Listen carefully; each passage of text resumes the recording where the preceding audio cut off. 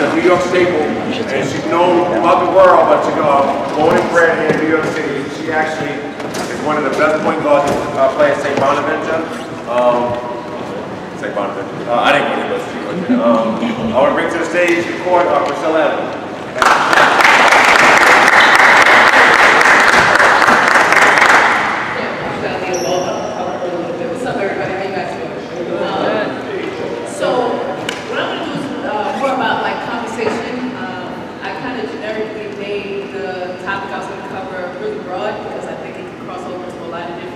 Areas, just so I can get an idea, how many like high school coaches are here? High school, okay. How many like college, like Division 2, Division 3 coaches do we have here?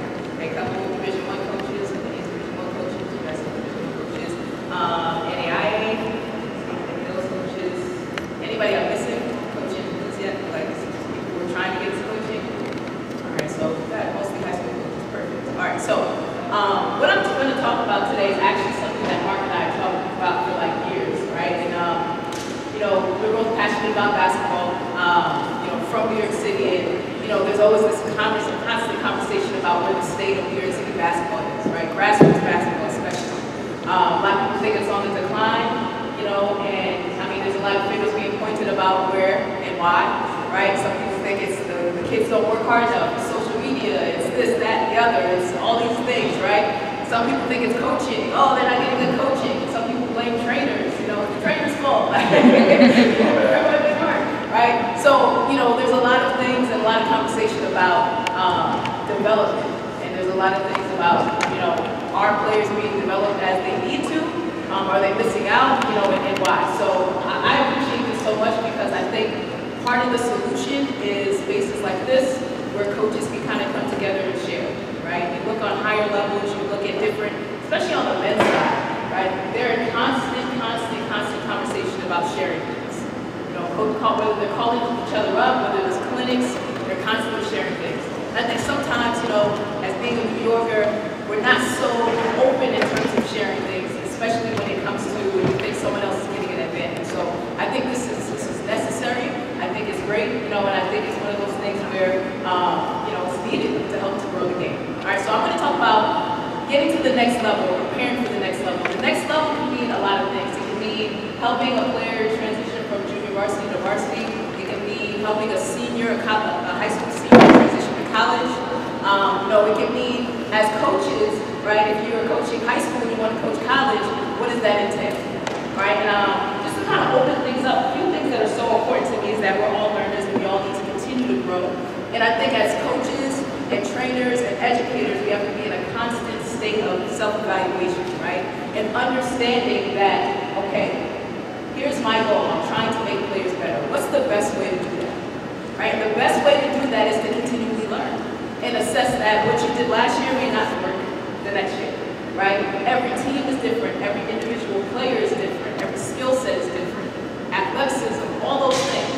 So when you take all of that into consideration, then you start to understand that what you want to teach and what you're passionate about may not align with the player or the team that you're working with. Right? So I think that's one of the first things, as we continue to learn as coaches, we also understand that we may have what we want to teach, we may have what we like, we may be motivated or inspired by the things that we see, but when we have this team in front of us, or we have this player or this group of players we're working with in front of us, what is best for them? What's going to help them grow, right? And then you can kind of strategically plan how you plan on developing them throughout the season.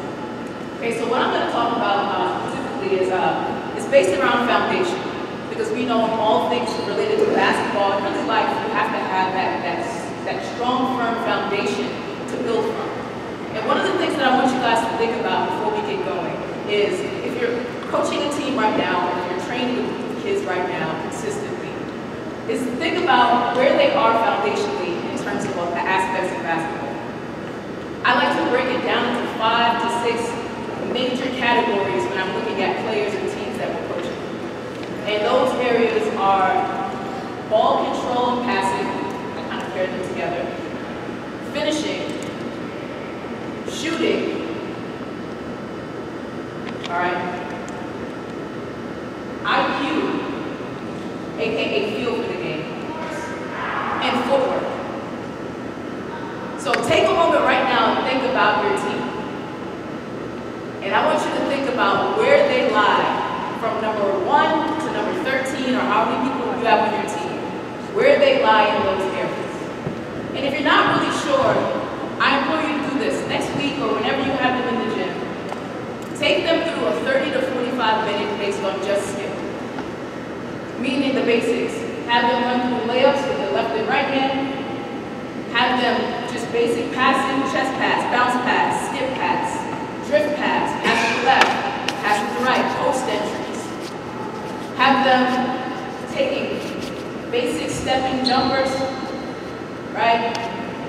Have them explain to you their reasoning after you guys play pickup of some of the decisions they made. And as you're kind of going through these things, you can chart them too. Chart how many shots they're making. If they're taking 20 shots, how many do they make? If they're taking 10 layups to the left, right, how many do they make? And as you're looking at these numbers, if you're noticing that your players are missing a great deal of those shots, or those percentages are not where they need to be, then I would implore you to completely scrap your practice plans, right, and prioritize skill. Because as you guys are putting together your game plans for this year, your offenses and your flex screens and your ball screens, they all require skill. And if you don't have the personnel or the players who are skilled enough to even dribble, then how are they going to run your ball screen offense? So a lot of times when we think about developing and getting players ready for the next level, we think about, oh, I can go and have this, or I can run this, or that's a great screen, or this is a great out of bounds play. But can you have someone who's getting down the basketball?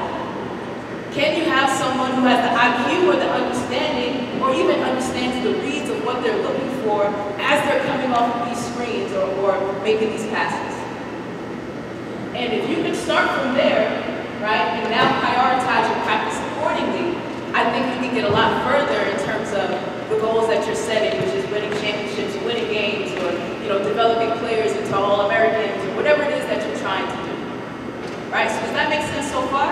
So I talked about those 5 areas that we're going to go, and I'm trying to get through as many of them as possible.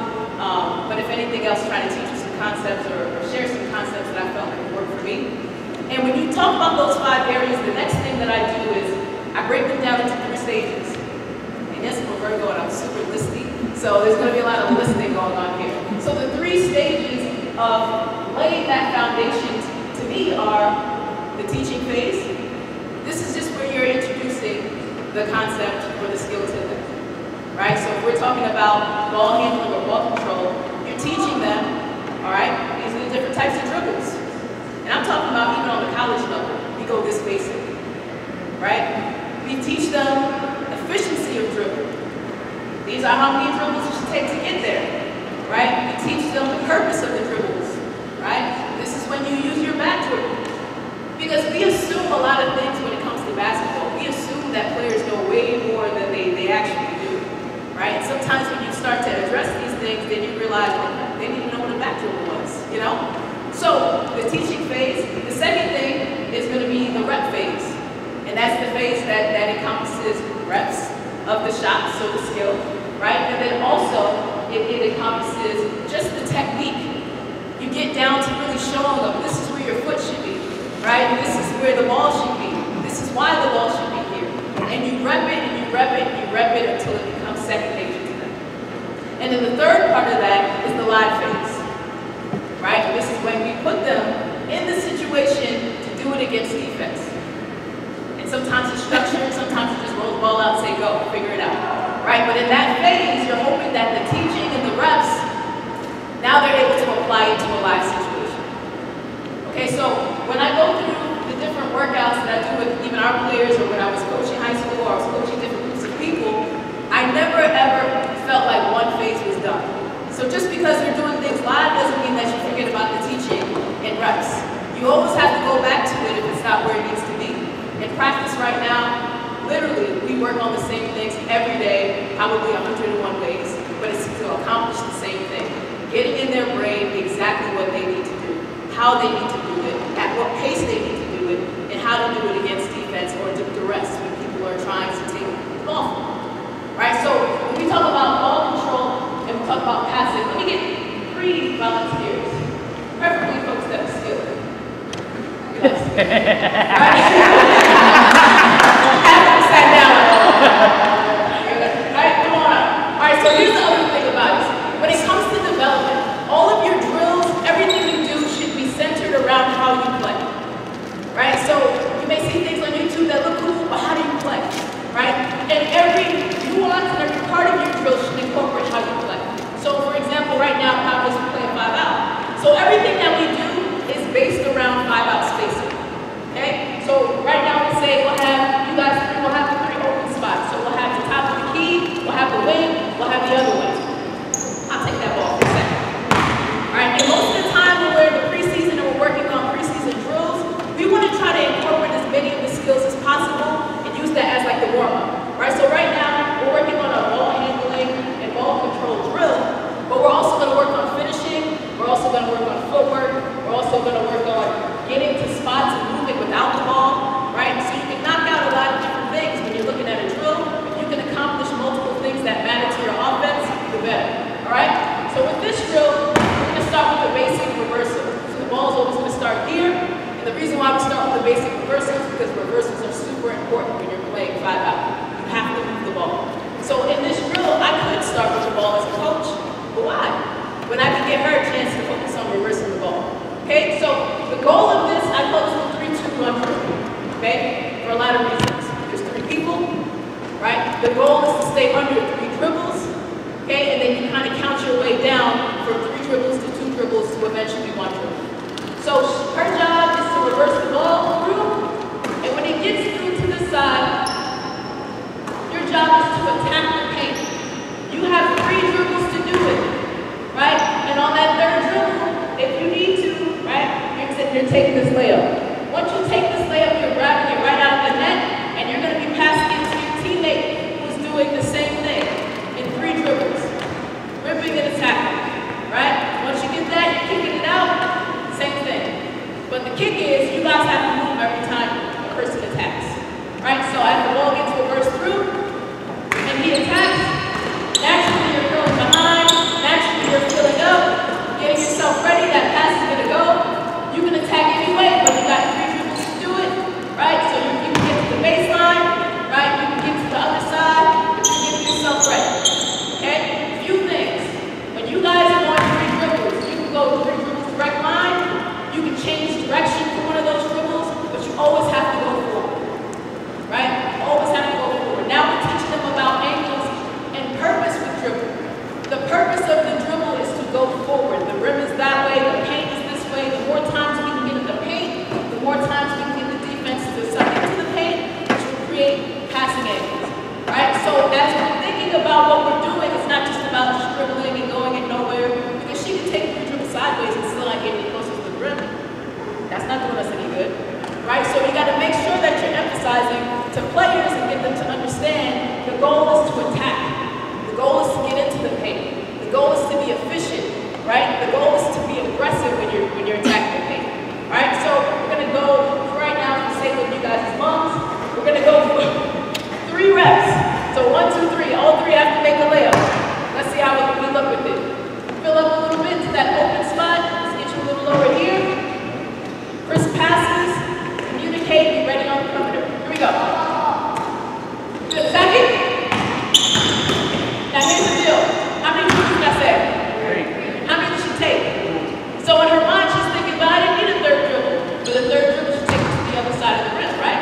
Because that's what makes sense for what we're doing. So now you don't even give them all the details right away. You get them to understand what they're doing, right?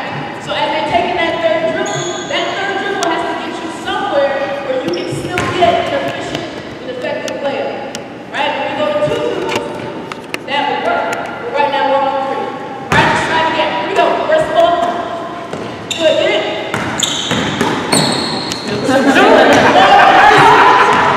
You see what I'm saying? So something that's so simple, right? 3 dribbles or 2 dribbles sometimes isn't there. So when we go back to those 5 foundations and we talk about IQ for fields, understanding, I'm over here saying we gotta do more where we're focusing on details and listening, right? Let's try it again one more time. Let's do.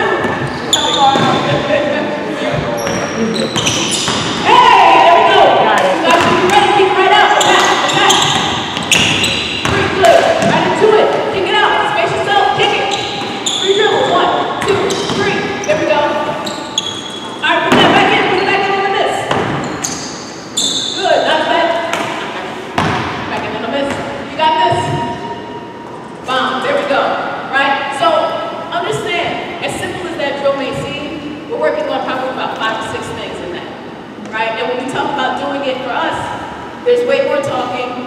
There's way more sprinting to spots, right? There's way more aggression when we're attacking the paint, right? But based on the level where you guys are at, there's different things that you may be emphasizing, right? That you want them to do.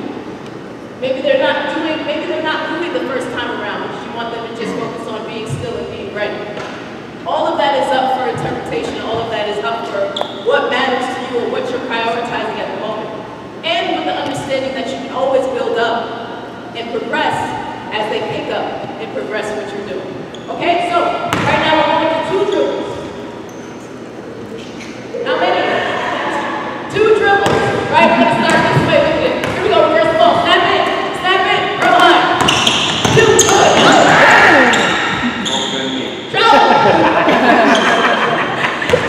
All right, let's restart. Now here's the deal, right? And as we're going through this, it's really, really easy to allow people to have bad habits. It's really easy to allow the other 2 on the perimeter to not say anything. It's really easy to have them standing straight up, waiting for the pass to go or watching. It's really easy to have them not have their hands out. But what matters to your offense, right? When you guys get to playing games and they're just standing there and you're yelling like, you gotta move. Did you emphasize that every day in practice? Because if not, you can't expect them to bust it out, when it comes game time. So whatever you allow in practice, whatever you allow in training sessions or workouts, is what's going to become the habit of your players. So right now, when we're going through this, we're going 2 dribbles, but we're making sure that as she attacks, you guys are sprinting to the next spot. Calling for the ball with your hands ready and your feet ready so that when it's time to go, there's no shuffling of the feet. You're just ready to go. You got that? All right, let's try it out. Good. Sprint behind, ready? Good. Right out. Kick it, 7. You didn't move. Here we go. Last one. Kick it out. Attack. 2. There you go. Finish. Right? Now let's progress this really quick back to those same spots. So now we're going to turn this into a passing drill. So we're reversing the ball through. As you attack, you're going 2 dribbles. Every time we're jump stopping, landing on 2, and pivoting to pass. Perfect pass out. So we're not getting a shot until the 3rd pass.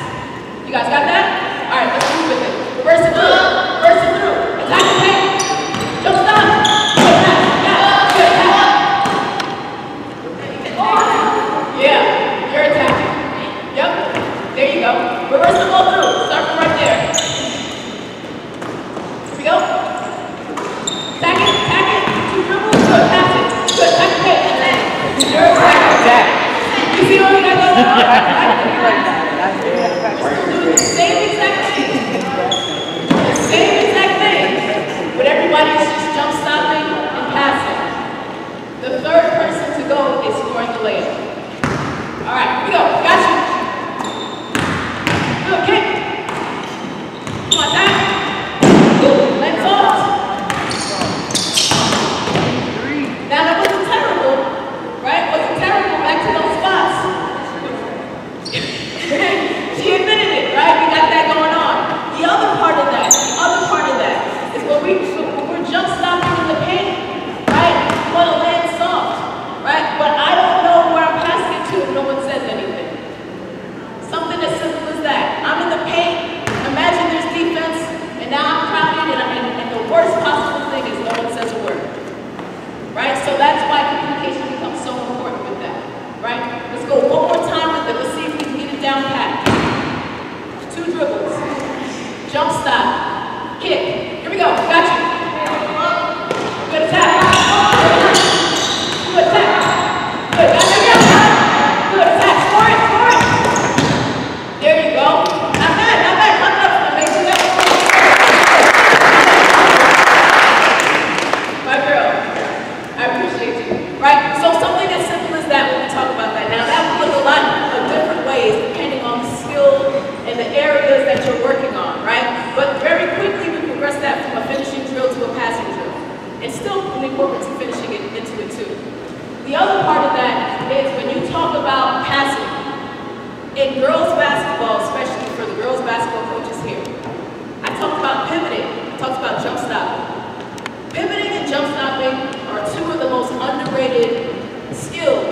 in girls basketball. How many times, especially in New York, do you go to a game or West Sport and it's go, go, go, go, running people over left and right? That's how we get charges. That's how we get charges. That's how we get Shout out to the charge drill, right? But they're just running people over left and right. So we talk about pivoting, we talk about jump stopping, getting players to understand and read, right? There's multiple ways to pass. Not all of them have to be off the dribble going 90 miles per hour with no control. So every time that we're doing this drill, we might do it where we're passing it off the dribble. We might do it where we're jump stopping every time. We might do it where we're jump stopping and pivoting at least twice every single time. So that they're getting it in their mind that you have options when you get into the paint. You don't have to force a shot. You don't have to run people over, right? And if you're patient enough, 3 seconds may seem like it's quick, but it's a ton of time. Someone will get open for you if you pivot, because that allows you to see. Right? So emphasizing jump stopping, pivoting in girls basketball, if you don't, it's something that's so important. What do you got? Pivot stopping, jump stopping, pivoting. You said girls basketball. I think it's just universal. Like I think like a lot of high school coaches, even on the men's side, the boys' side, we kind of don't speak about pivoting and everything like that. Coach Marley can actually back me up on this because he was at our open gym last week, and the first thing we did before we touched the ball for about 10 minutes was a complete just different jump stop series, right? You were there, right? We did it. Jump stop, we worked on jump stop, we worked on emphasizing the jump stop, worked on pivoting with your right foot, pivoting with your left foot, pivoting, reverse pivoting with your right foot, reverse pivoting with your left foot, different things like that. So just to back up on that, I think that's like the biggest thing. So like when you play a team that wants to take charges in the gap, we try to avoid as many charges as possible. So if you work on pivoting and jump stopping every day, you'll see that your team will commit less turnovers and less charges game by game. And that gives you more offensive possessions, which allows you to be more successful at having a chase. Absolutely. Good job. That's out. But it's huge. I mean, one of the people that I follow, one of the coaches, is Jay Wright. If you ever want to see what it looks like for a team, everyone on that team, skilled passing, watch Jay Wright. All of them jump stop, all of them pivot, all of them can throw left-hand passes, right-hand passes, passes off the bounce, passes off 2 feet. It's a thing of beauty, right? So it's so important. Another pass that's underrated, and then we'll go to some other areas, in basketball, in the grassroots level, post entries. Post entries. How many of you guys have post players? Shout out to the post players! How many times in the summer when you run up and down the court and actually get a legitimate post entry? Look at that, you gotta think about it. Post entries. Every summer we go on the road in July, and just to entertain myself, I'll track the amount, if I'm following one team for the day, I'll track the amount of legitimate post entries that are made in the game. I watched the team play, I think 5 times in one day, and counted 5 post entries. 5 games, 5 post entries. I ain't great at math, but that equals about not enough post entries a game, right? So, how many of you guys as high school coaches right now, keep it up, work on post entries every day? To some extent. It's so important. We're talking about preparing for the next level. I'm pretty sure you have post players on your team, but we are actually aiding to the negligence, the neglect that post players experience because we don't emphasize the importance of post entries, right? So, for example, our team, we were a really good three-point shooter team last year. We had 3 really good three-point shooters. But this year, we knew that they were graduating, but we had 2 really good post players. From the end of our season last year to all the way into the preseason right now, which we just completed, every drill we did, every workout we did had some type of level of post-entry passing, where we incorporated the, so if we were doing a finishing drill, it was after we made a post-entry. If we were doing a screening drill, it was after, or we had to get a post touch before we could score. So we emphasized and we got it in their minds early that we will play through the post, you will look at the post, you will pass it to the post, you will know how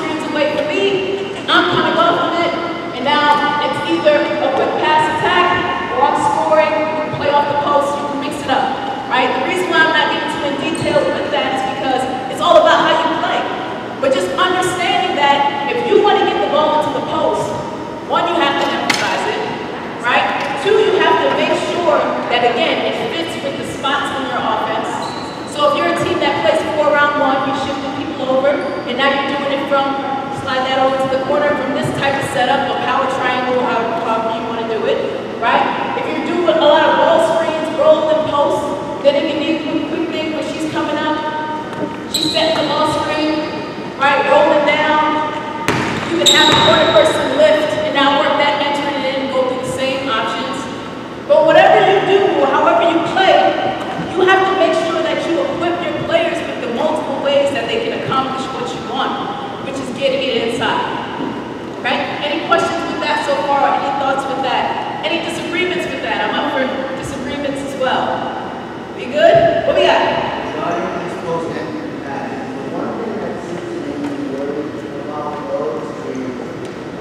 Because the game has changed so drastically, where everybody basically playing 5 hours for one time not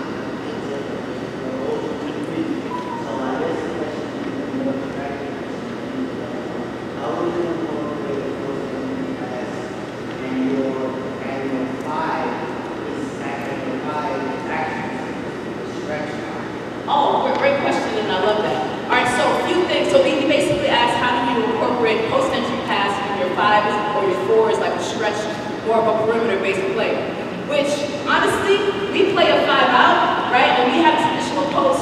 We also have stretch post as well. The thing about it is, even if they start out on the perimeter, right, the goal is to eventually get them to the post after maybe the defense works some, right? Because we all know that if we want to get the ball in the post, we have a really good post player, and we just tell her, go on the post, and then try to throw it. Most defenses are going to be prepared for that. However, if we know we have a really good post, and she's a stretch player and things like that, we might start her on the block and then eventually break her out. We might break her out and then eventually bring her in the post, then bring her back out, right? Our job as coaches is to kind of move them around and get them eventually to where they need to be, right? So it may not have to run at the beginning of a possession, but if we're patient enough, right, and we give our players multiple ways to get them there, right, we can eventually get them to where they're okay. The second part of that is, for forwards that are more guard-oriented and things like that, we teach the face-up, right, which kind of leads, we'll kind of transition to finishing, right, so guards can go, you'll stay, post play, right, so if we have a 4 or 5 that's more perimeter-based, we teach face-up series. And basically all that is every time that Yaz catches the ball on the block, right, she's stepping to meet it off the block, and she faces up, and now she becomes pretty much the guard, right, and a little bit off the block. All right, so now she has the opportunity to, shoot. She has the opportunity in the space to attack a little bit. She can mix it up with what she's doing, not necessarily telling her, we just want you to seal and get the ball down here and just bang and all that good stuff.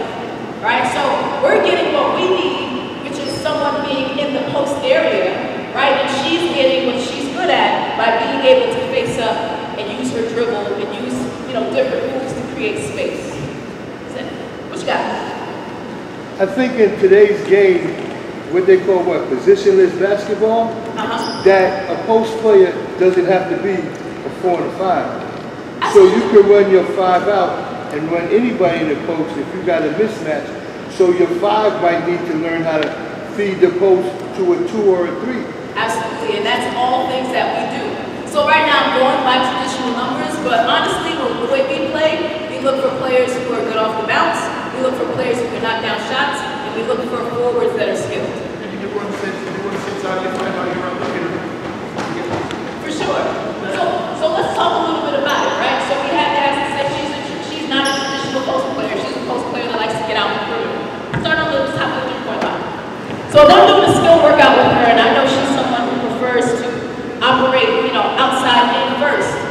When I'm talking about building the IQ and the reads and things like that, I'll tell her, all right, I need you to give me 2 ways or 3 ways that you can get to the post eventually to get yourself going, right? So if she's someone that can handle the ball, she might start at the top of the key, and she might dribble at me, right? And then end up rolling down from there to the post, and then we're coming back and getting the ball inside, right? If she's out on the perimeter, and let's say we have somebody on the other way, can I borrow you really quick? We'll talk to her about reversing the ball through, and once she reverses the ball, reverse it,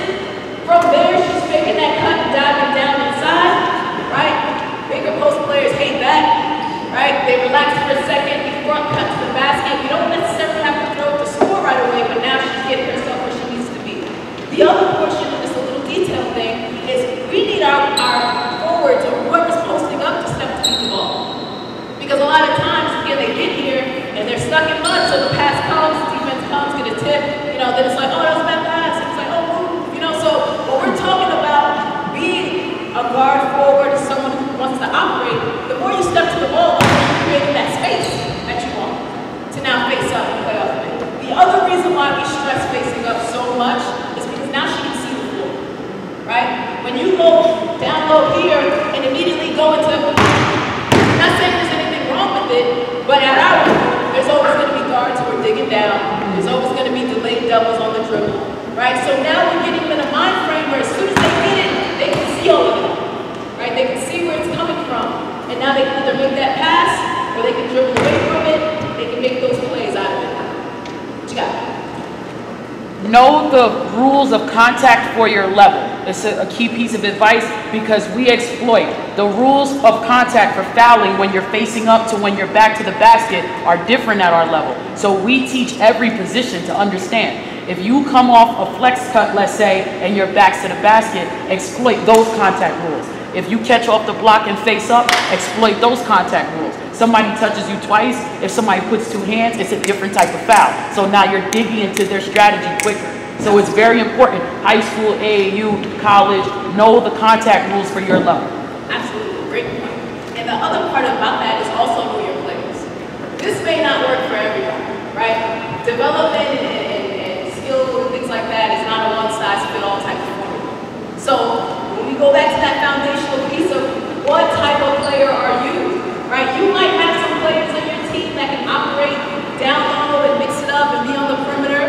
But again, if you want to play that way, where people are positionless or things like that, assess how you are developing them to do so. And if they're not being put in a position when you're doing passing drills, if your forwards are never out here making those passes, right, then it's going to be really hard for you to run things where they're forced to do so come game time. Right? So again, it's assessing your team, assessing where they're at, and then also prioritizing, do I have enough time to get people playing the way I would like them to play? And having that flexibility to know that if that's not the case, then where can I put them to where they're not in positions doing things they're not comfortable doing? Because that's the other part of it, and I see it, but that's the other part of it. When you go out in July, right, to kind of go back to that, is so you don't see post entries, but then you also see the frustration of players not getting the ball and then trying to do things that they're not good at and not having success. So now we're watching them and saying, oh, this kid shoot these threes, and she wants to show her versatility, but it's not what she's good at. And the more that you guys as coaches can get players to buy into what they're good at right now, while working on the things that they're not great at, right, the better that they can go out and actually showcase their strengths instead of showcasing their weaknesses because they feel like they have to do something and they're not getting the ball. Does that make sense? Mark, I'm doing time. Oh, so, all right, so let's talk a little bit more about skill development. I borrowed you, so we're good. Let me get a guard. Y'all here? Good. All right, so let's talk about guard development, right, and a few things. The one thing, because when we talk about those 5 areas, let's talk about finishing, okay? Finishing is so important, right? The ability to finish layups. Now, you have players on your team that are better finishers than others, but everybody can at least be baseline, decent finishers. One thing that I would implore you that if you don't do to consider is to develop finishing series for your players. By position, right? By location on the court. What do I mean by that? So if I have Cynthia here, and I know Cynthia is my point guard, right? I'm going to give her a series of finishes that work for her.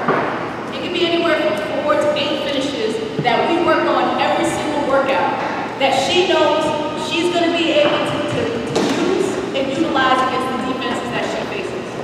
So for Cynthia, we start basic. I'll say your finishing series is off 1, off 2, right? Off 2 with the shot fake, right? Inside hand finish, reverse, and then some type of shot that she creates off the pivot. Now I give her those finishes not just because they sound cool. I give her those finishes because as I watched her play and watched film, I noticed that those were the finishes that she was getting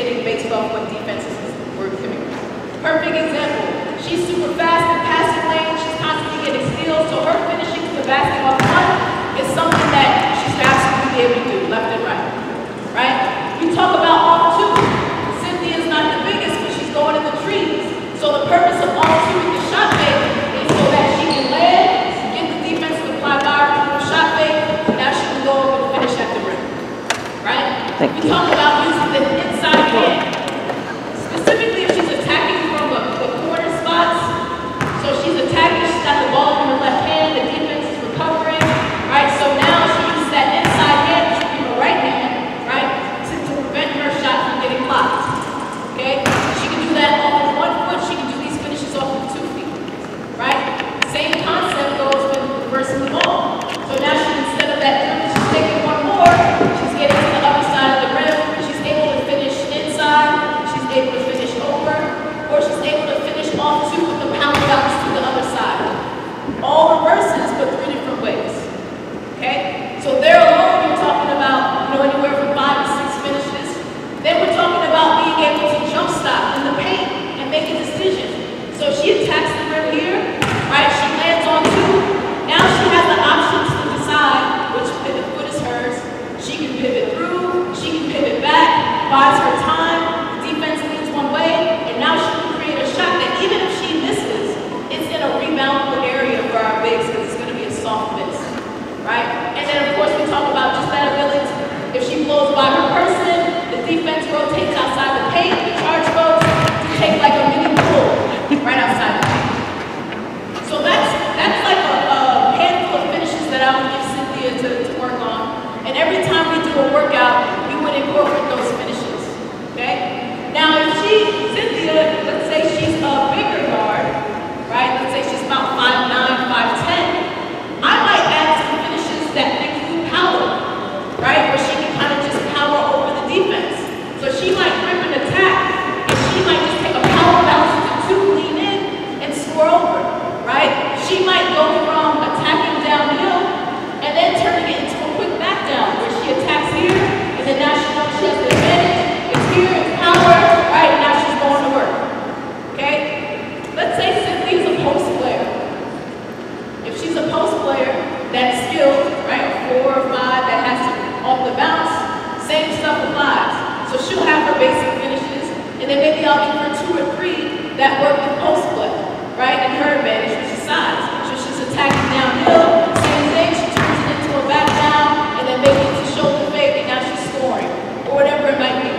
You guys can see where I'm going with it. The concept is how do we equip our players, right, with things that can help them, and a progression that makes sense to them in terms of if the defense does this, then you have this. Because one thing I found in coaching college, high school, is when you equip players and give them options, right, they feel like they have power now, right? They feel empowered. They know, okay, if the defense does this, then all I gotta do is this. And because they've prepped it enough, it's almost second nature, right? For Cynthia, next Cynthia, I have been working hard today. For example, we have 2 point guards on our team right now that are under 5'6", right? One, Chanel Williams, she's from New York City, a little bit, lightning quick, shifty, go by anybody. And then we have another one from Michigan, not as quick, savvy, smart, can shoot it, knock down, right? Solid, moves well without the ball. For both of them in their finishing series, I have about 4 floaters that they shoot, right? And that's unique to them because when they get in the paint, 6'3" is rotating over, 6'2", length. Most of the time the players guarding them are going to be 5'8", 5'9". So they know automatically, once again, keeping in mind they're not just getting in here and running people over, but they know that they're equipped with different finishes that include a finish that's high enough for them to get the shot off, right? And again, a soft miss that our bigs can rebound. So we might come down and they'll just do a floater, but they're triple floater off 2 feet. They have another floater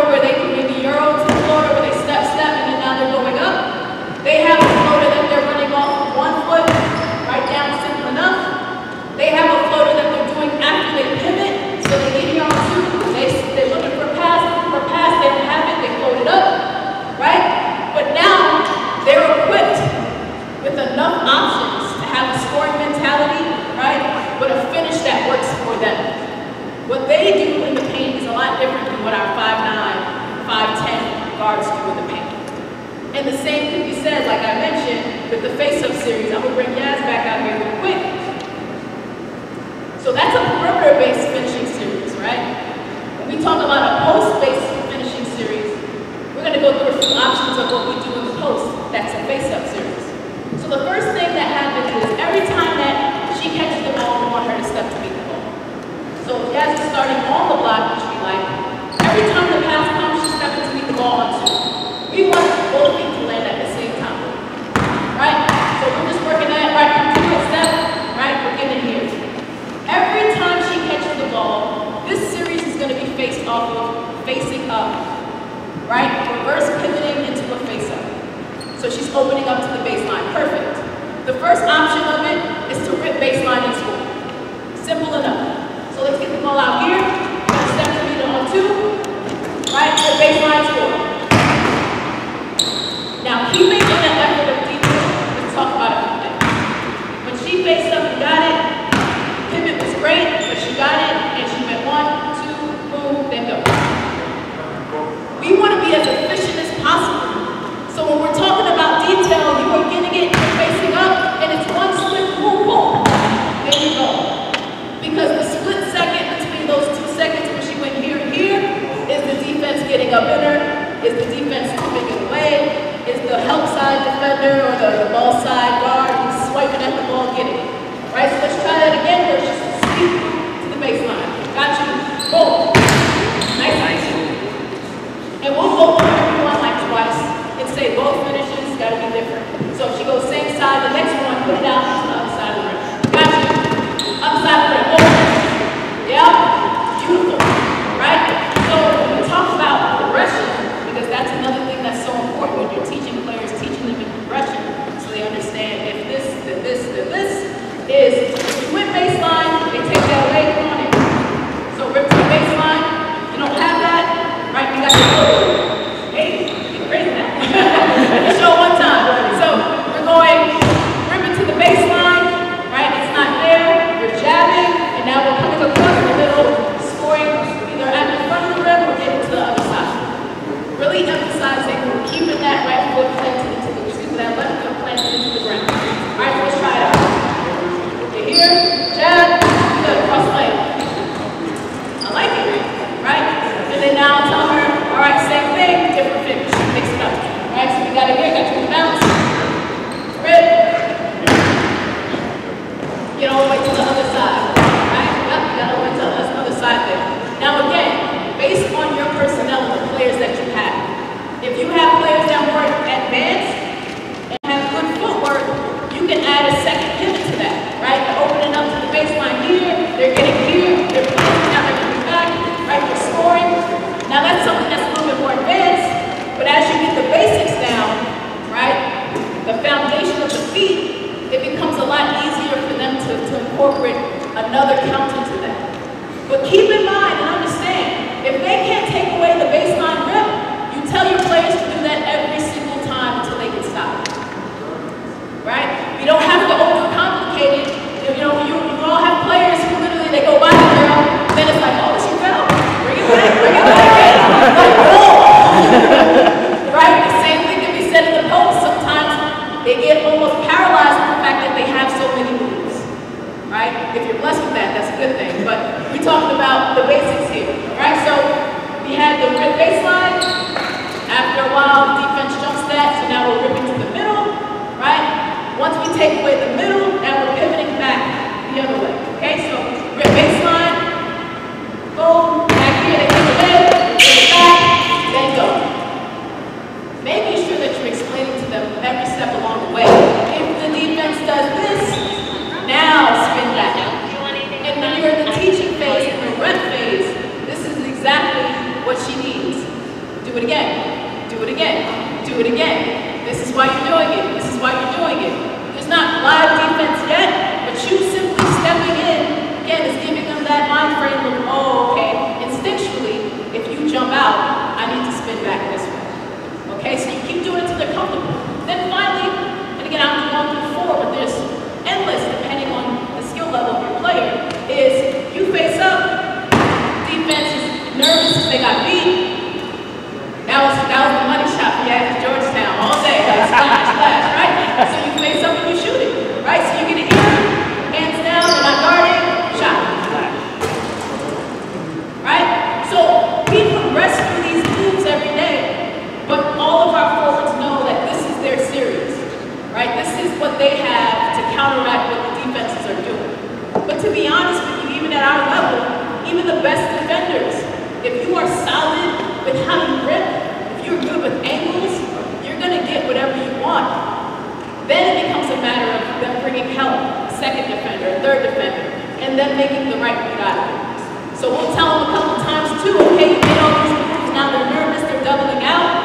kick it back out, repost again, get it, quickly score. Right? So as much as you equip them with, and it's not something we're doing once a week, this is something we're doing every single day. This is literally how we warm up in practice when we do pre-practice. All right, forwards down here, or guards that can post down here, and we run through it all the time. We do it in individuals, we do it in group sessions, we do it post-practice, we do it when they have extra shooting. But trust and believe, every single player that comes in, they travel at first. Their feet are a little off. They pivot the wrong way, you know, or they pivot the opposite way. But when you stick with it, and you do it every day, it becomes habit, and it becomes second nature to them. Thanks so much, I appreciate that. All right, any questions with that so far? Any questions with that? Anything, as we rattle off? I know I had 20 minutes, like 20 minutes ago. What you got? Yeah, I just wanted to put an emphasis on how you're teaching the post and everything, and people forget, like, you know, last year's national championships in Baylor, they didn't score a single three in the final game. Absolutely. They played through their post players, and everybody goes about how, like, you know, the game is changing and three-pointers, but I think if you play your type of basketball, whatever that is, and if you do it right, you can be successful. That's a great point, right?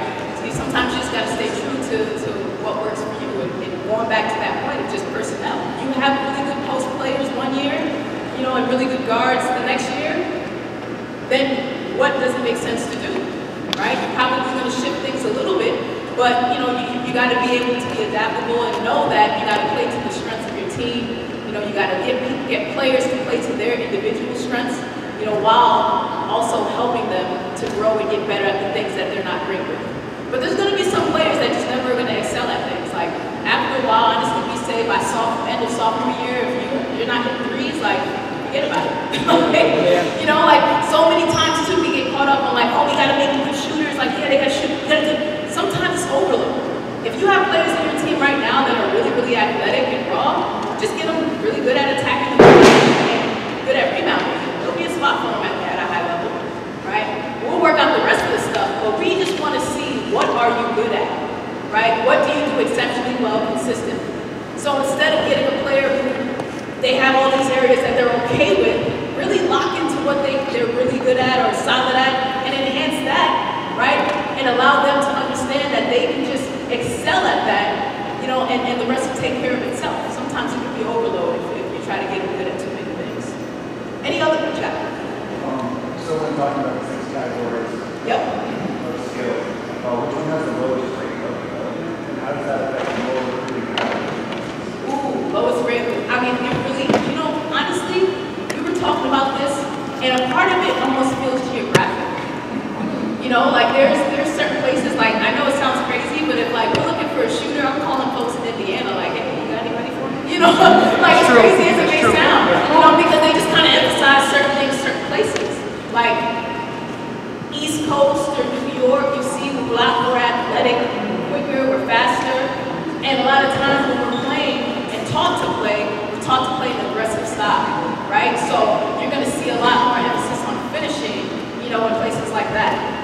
You know, you go down to Texas, I don't know what they're drinking and eating out there, the girls are big. Right? So if you're looking for a post player, you're going down to Texas, you know, and the emphasis is probably going to be on the post play and things like that, and different skills there. But when it comes to like looking for a certain level and what has the lowest, I mean, honestly, for us, like we know for the way we play, passing is so important. So we look for players at all positions, no matter what, they have to be able to pass. Because, you know, whether you're on the perimeter or the post, it requires so much passing. Our offense is all about spacing standpoint, from an attacking standpoint, from a post play standpoint. You know, so we really, really put an emphasis on that. What you got? You spoke about IQ. Yes. Right? The biggest thing with IQ, I think it's pretty subjective. Like everybody has their own opinion of what an IQ guy, high IQ is, right? For us being in college, having recruit players, we get that text, hey, coach, you might want to come see my kid, he's bad, he's athletic, has a great IQ, right? And then we get there, and watch it take 5 minutes, like, it has no clue. Zero clue, right? Right? So what we may think of what IQ is, from your standpoint and being at the level that you're at, that you're seeing and thinking that you know, what does IQ look like for you? Oh, that's a really good question. It can mean a lot of things.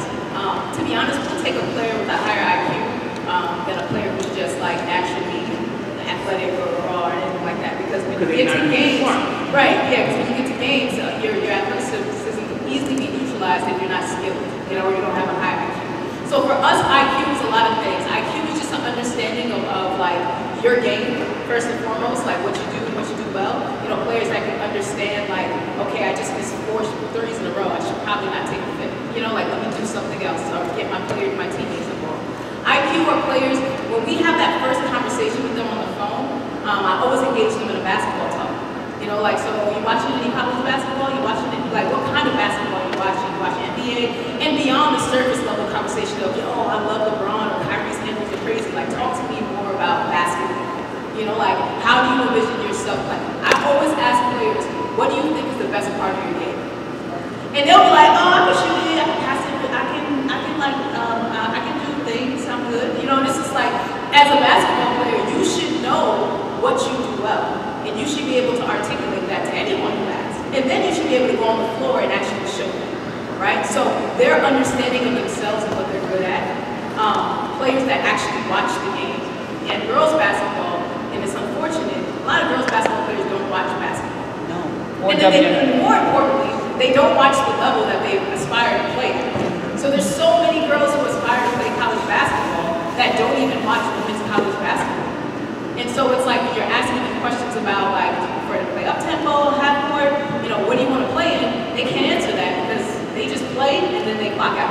You know, so for us, IQ are players who watch the game, players who can understand decision-making. Like statistically, turnovers and the amount that they have is a great indicator of their IQ because they understand, you know, where they should go, where they shouldn't go, how deep they should drive. You know, they understand the right types of passes they should make. They understand who not to pass it to, right? So you got to have an understanding and an IQ of the game to know that I'm not going to put this girl in a bad position by passing it to my 6'5" center at half court and expect her to run the break. You know, like, and they're not going to look at you like you're crazy when you tell them like, why'd you pass it to her, right? So IQ is that. IQ is also like just their hunger to get better too. You know, like are they trying to do some learning on their own? And when you go to their practices in their open gyms, they're always vocal. And they're not just saying stuff. They're actually saying like key points. They're almost saying what the coach was getting ready to say to them. Like you gotta space the floor out. Or like you see somebody about to take a crazy shot, they're like, whoa, whoa, whoa, whoa, bring it out, reset. Like that, those things are IQ to us at that level. We see players that are engaged in the game that way from an analytical standpoint, just an understanding. We know that they either, chances are, their parents are coaches, you know, or they hang around coaches, or they play a lot of basketball. So, I answer your question. What you got? How do you deal with players that are very high IQ, but very low EQ? Ooh, good question. High IQ and low. He said, how do you deal with players that are high IQ and low EQ? You know, you got to throw them in a lot of situations where they have to figure it out. We have players on our team that are so smart that sometimes they talk themselves out of like everything and overthink everything. And so when we're doing workouts with them, it's less me telling her what to do and more figure it out. You just kind of throw them out there like, okay, like this is the goal, find a way. But if I do this, find a way. There is no wrong answer, just do something. And when you put them in those situations where they're uncomfortable, they have to make a decision, eventually they have to make a decision and be okay with that. So we found that kind of throwing them in the fire kind of helps them to understand it a little bit more. Just gotta make a decision. Which guy? Yep.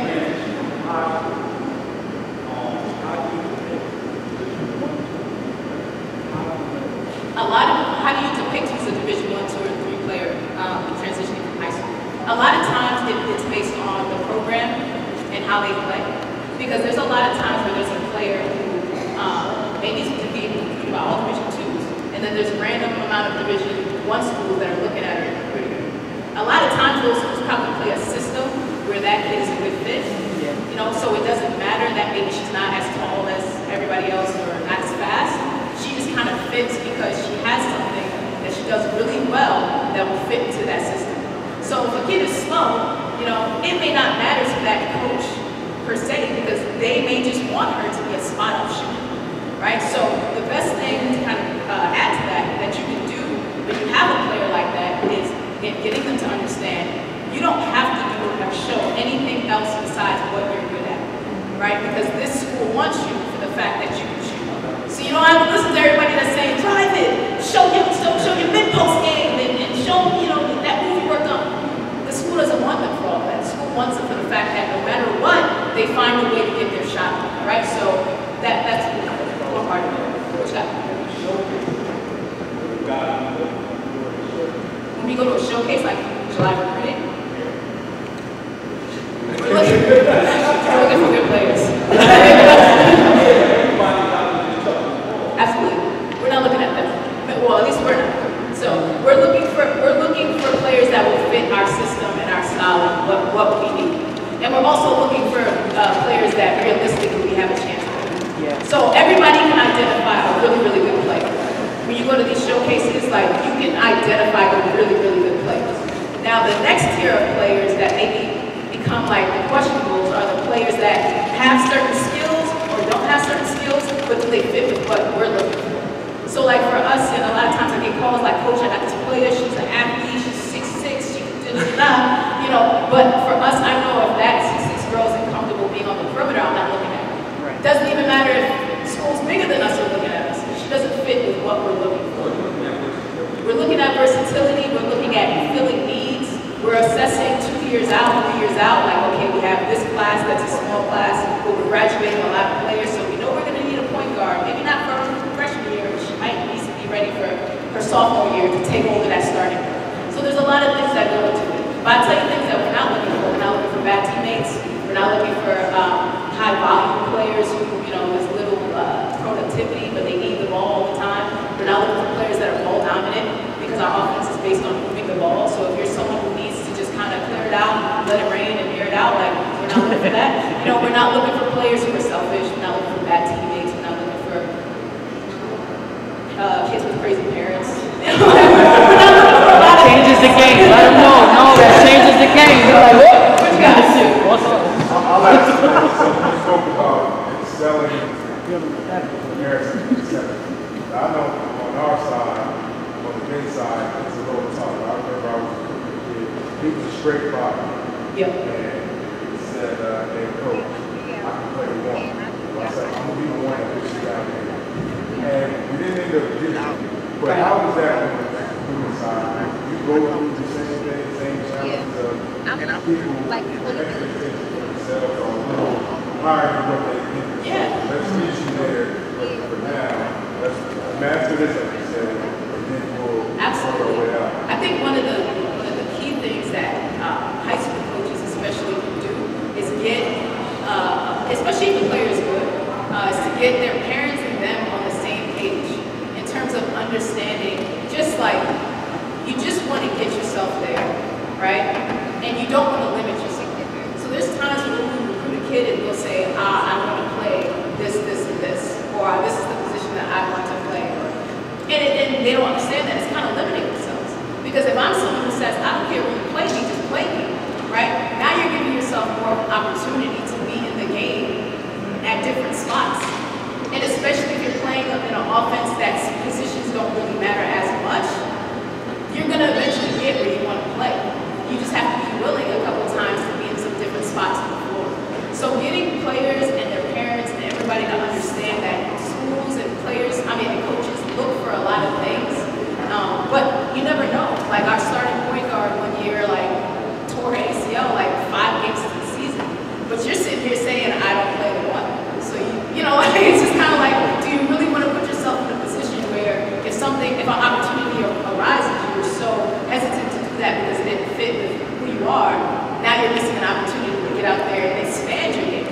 And especially if they have aspirations of playing after college, if you get paid to be a point, and you don't want to be a point, then now you're limiting yourself even more. So just getting them to understanding in this basketball thing, it has to be fluid. They have to be open, and willing to do things. Now I do think there's some times where you can be a little too extreme, like if you've never played a position in your life or things like that, of course. But if it's something that's not huge of an adjustment for you, why not? So, any other questions? A couple other things that I'll leave you guys with, because I know I think I'm over my time. When teaching, just kind of run it back. Honestly, take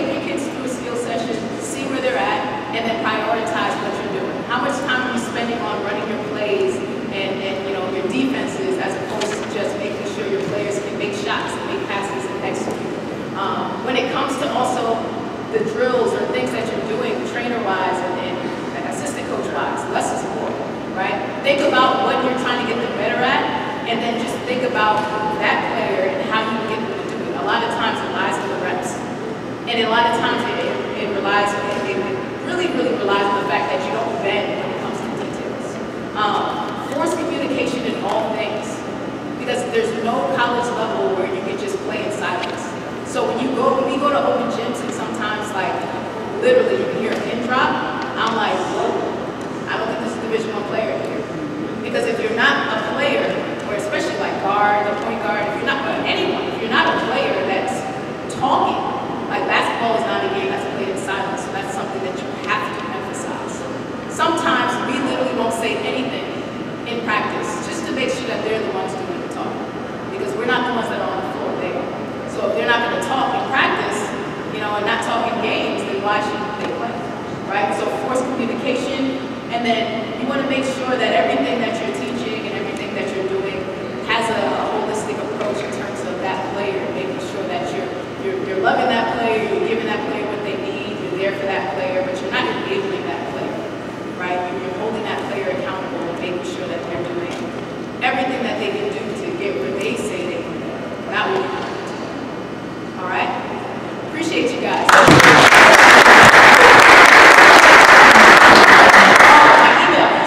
My email is P-Edwards, EDWARD3@providence.edu. I ain't give me all the stuff. I got nothing. Edward, no S. Edward, yep, 3. .edu. If you're ever in the